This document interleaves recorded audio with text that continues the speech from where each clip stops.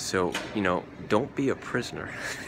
It's Larry Hochman, NoMoreHoldingBack.com. I'm a certified counselor who helps people break through from fear to success. I was all set to write prisoner.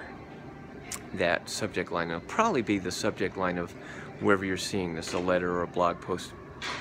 It's a powerful concept, and it was powerful enough that I didn't want to just write it. I wanted to give it the authority of actually speaking it to you. So this will be quick, but I've got to say it. It doesn't matter if it's marketing, it doesn't matter if it's romance, it doesn't matter what it is. There's a thing that happens that you want something badly enough, almost always from another person. And you chase that person down. And if your force of will is strong enough, or your technique, especially in marketing, is strong enough, you might be able to turn that person. The only problem is that they become dependent on you being the pursuer, and they forget to use their own force of will. They forget what they want, and they become a prisoner of your activity. And if you go away, and you always will because something else becomes more important, you got other priorities, you leave them holding the bag. They're high and dry. You don't want to do that.